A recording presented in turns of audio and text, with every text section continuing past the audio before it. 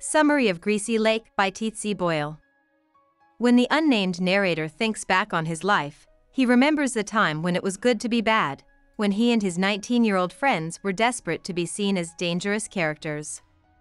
They wore torn-up leather jackets, sniffed glue, ether, and something that someone said was cocaine, and went up to Greasy Lake, the article says. It used to be a clear, sparkling lake, but now it's muddy and smells bad, but it's all the boys know of nature. It's the third night of summer break, and the boys are very bored. Greasy Lake could be dangerous, get them drunk, or lead to sex. The narrator and his friends Digby and Jeff, who are also middle-class kids like the narrator, take the narrator's mother's Bel Air past the housing developments and shopping malls to the lake. When they get there, a '57 Chevy in perfect shape is parked in the dirt lot by the lake, and on the other side of the lot is a motorbike that has been left there. Digby knows that the Chevy belongs to their friend Tony Lovett. They decide to play a hilarious joke on Tony, so they flash their brights, honk the car's horn, and jump out to press their witty faces against the Chevy's window. The storyteller drops his keys in the grass as they walk away. The narrator and his friends quickly figure out that the car doesn't belong to Tony Lovett, but to a very bad character in greasy jeans and engineer boots. The bad character gets angry and starts to attack the narrator, while Digby tries to defend himself with moves he learned in a martial arts course for phys ed credit. Digby is quickly laid out by the bad character, so Jeff charges the man while the narrator gets a tire iron from under the front seat of his mother's car and uses it to bring the bad character down in one fell swoop. As the three boys stand over the limp body of the bad character, his friend the fox screams from the car. She isn't wearing shoes and is wearing pants and a man's shirt. She also calls the boys animals. Blow-dried hair, silver anklet, and flashing toenails, says the announcer.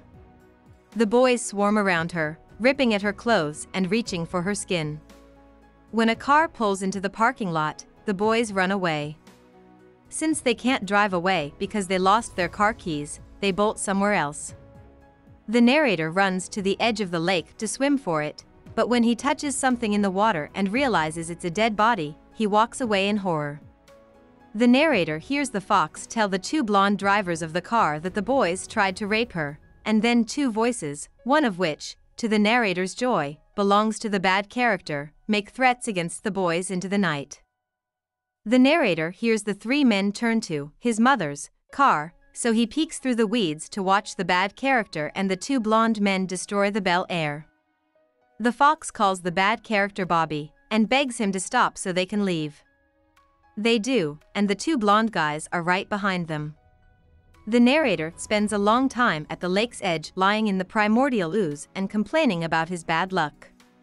When he thinks about the dead body, he understands that it belonged to the owner of the chopper, who was no doubt a bad guy. The narrator goes back to his mother's car and looks at the damage, thankful for his life and for the coming dawn. Digby and Jeff join the reporter and say that at least the tires are still good and they'll be able to drive home. The three boys are quiet as they clean the car. The narrator digs into his pocket for his keys but remembers that he has lost them.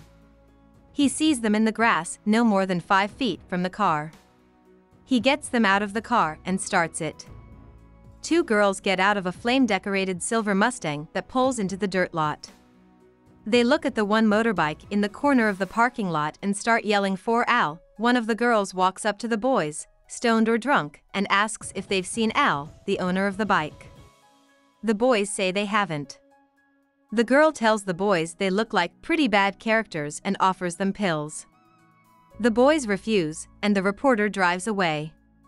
He looks back in his rearview mirror and sees the older girl still standing there with her shoulders slouched and her hand outstretched. About the author.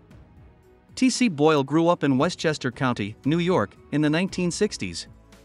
He had a rebellious youth. He calls his younger self a maniacal, crazy driver and a punk, pure and simple, and a drug-addled early adulthood before going to the Iowa Writers' Workshop, where he studied with American masters of the short story John Cheever and Raymond Carver.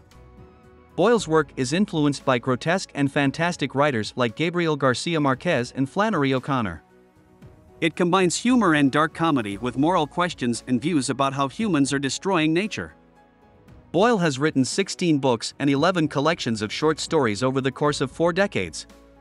He has won awards from the National Endowment for the Arts, the Guggenheim Foundation, the PN/Faulkner Foundation, and the O. Henry Prize. He teaches English at the University of California. Hope we summarized it fully and you liked it. Please hit the like button and subscribe to our channel so that we are motivated to create more videos.